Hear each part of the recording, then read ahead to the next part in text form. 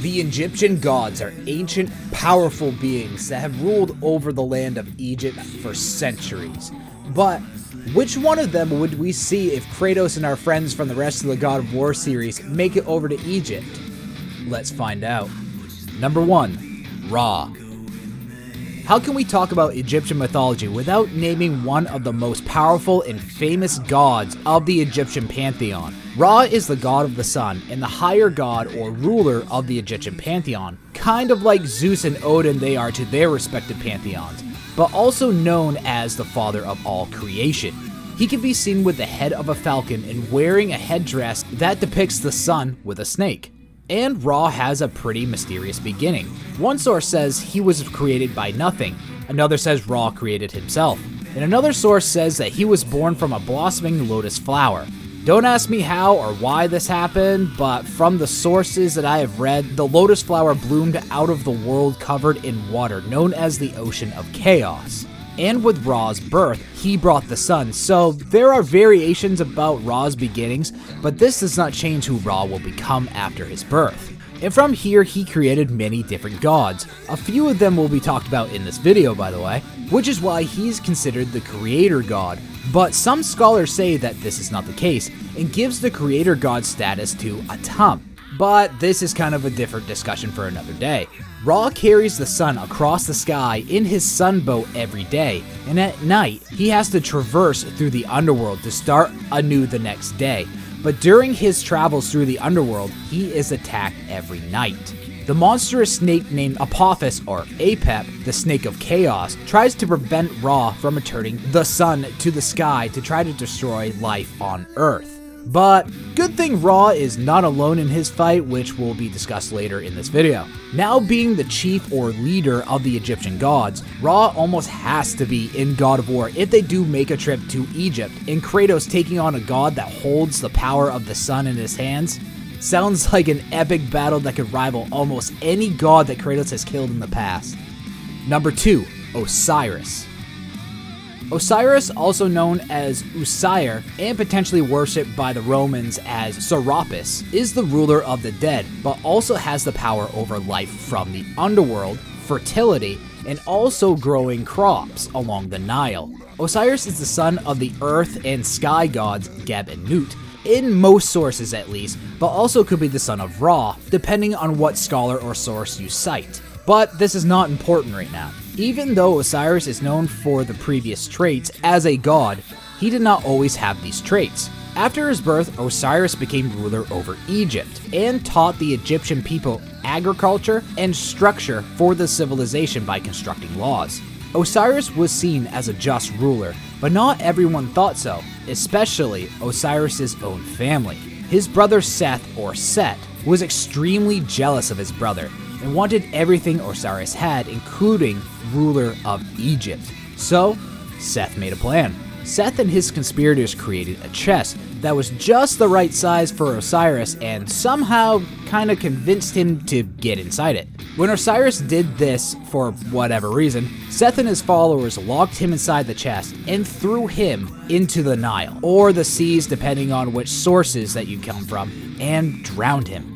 After his drowning, Seth found the chest within Egypt once again, and proceeded to chop up Osiris into 14 parts and spread him all around Egypt. I mean, I've seen and heard a couple of different stories kinda like this, but damn Seth! Seth then ruled in Osiris' place in Egypt, but Osiris' wife Isis, with help of the goddess Nephthys, found the body parts, and with help from Anubis, who is the child of Osiris, resurrected him from his parts, and then Anubis gave the ruling of the underworld to Osiris, where he currently presides to pass judgment over the dead and was actually the first mummy. And okay, I am a huge sucker for death gods, especially in mythology and in the God of War series such as Hades and Thanatos, but Osiris would be an awesome god to take on in his realm of the underworld. Number 3. Isis.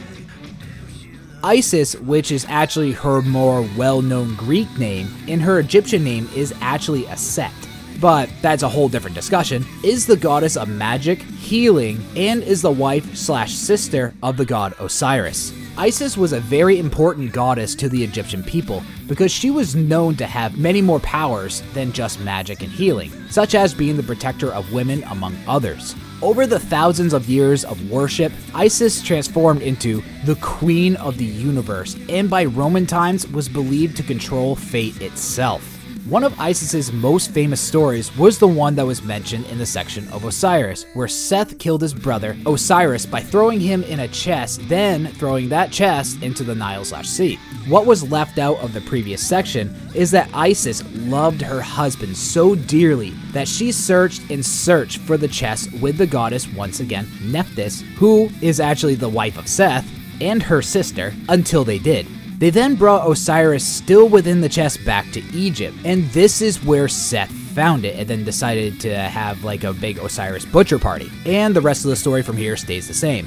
After Osiris lived again, 9 months later, Isis gave birth to a son named Horus, who would seek justice for his father and reclaim his rightful place on the Egyptian throne.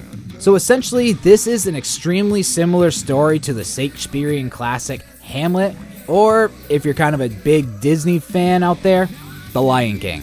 So having Isis in an Egyptian God of War game is almost a must, but you never know with the geniuses over at Sony Santa Monica and what they will come up with. And just so you know, the like and subscribe buttons are chopped up in a bunch of pieces as well, so resurrect them by hitting them.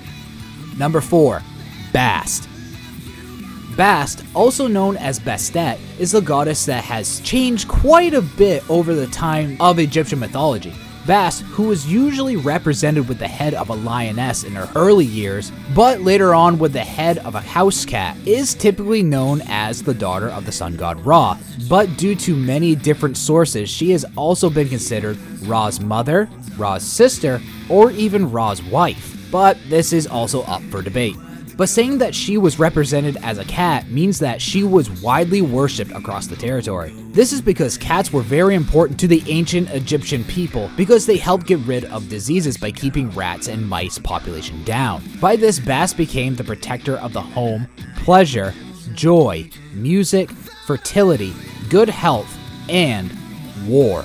She is known in some sources to ride with her father Ra across the sky in his sunboat to watch over and protect him. When the boat approached and dove into the underworld, Bast would transform into a cat to help battle against the Snake of Chaos, Apep, in the underworld so they could bring the sun back to the world the next day. Due to this duty that she does not take lightly, she has been given nicknames such as the Lady Goddess of the East, Goddess of the Rising Sun, and the Sacred All-Seeing Eye.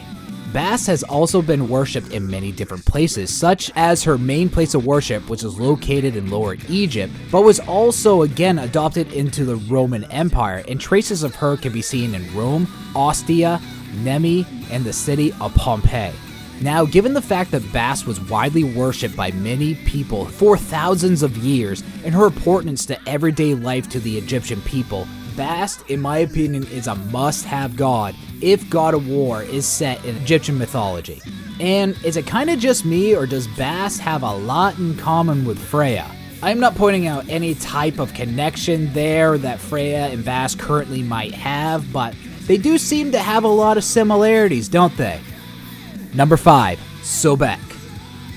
Sobek, also called Sebek and Sukos, is one of the older Egyptian gods known to the world, who is actually inscribed on many walls of many tombs found in the region.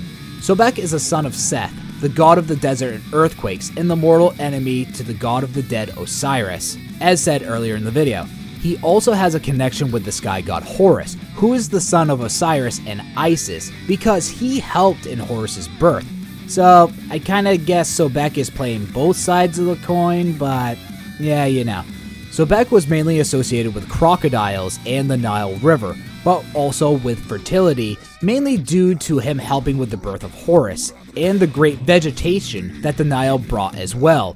In saying this, I do see there's a lot of similarities between Osiris and Sobek here, but my kind of theory about this is that when Osiris died and went to the underworld, kind of Sobek kind of swooped in and kind of became the Nile god with the vegetation and everything, but this is just kind of me spitballing here. The military of Egypt typically were the people who worshiped Sobek the most, just due to his ferocity, and because of this, he became the patron god for the Egyptian military for a lot of centuries. But Sobek also had some honest beginnings. He started as a small deity that was mainly worshipped in the town of Sedet in modern-day Fayum under King Narmer, but his worship, like many gods, spread throughout the Roman Empire as well. Now, after saying all this, a crocodile god that is associated with the Egyptian military and obviously has a connection with war, is there any doubt that Sobek's gonna be in a God of War game set in Egypt? What do you think? And what gods do you want to see in an Egyptian game of God of War? Tell me in the comments down below, and I will see you all next time. Good night.